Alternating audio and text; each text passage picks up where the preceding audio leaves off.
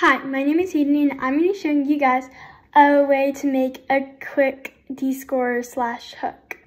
Okay, just so you guys know, this is going to be a pretty quick tutorial, but I'm actually going to post a longer step-by-step tutorial on my YouTube channel, so be sure to look for that if you want to know more. Okay, so the first step in order to making a hook is, first of all, you have your piston, and you have to attach that to the side of your robot.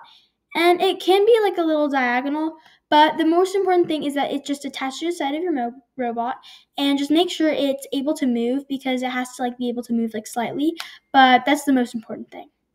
Okay, your next step to making this hook is to get your little C channel and attach it to the robot.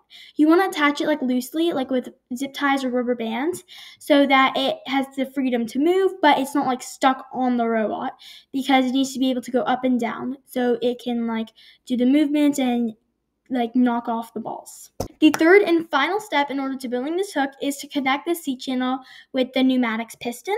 And once it's connected, you'll be able to move it up and down with the pneumatics piston. So hopefully then your hook will be done. But of course, it is not this simple. You have to do a bunch of other things. But I will go in specifics in my long video on my YouTube channel, but this is just a quick little short just to get you guys kind of understanding how to do it.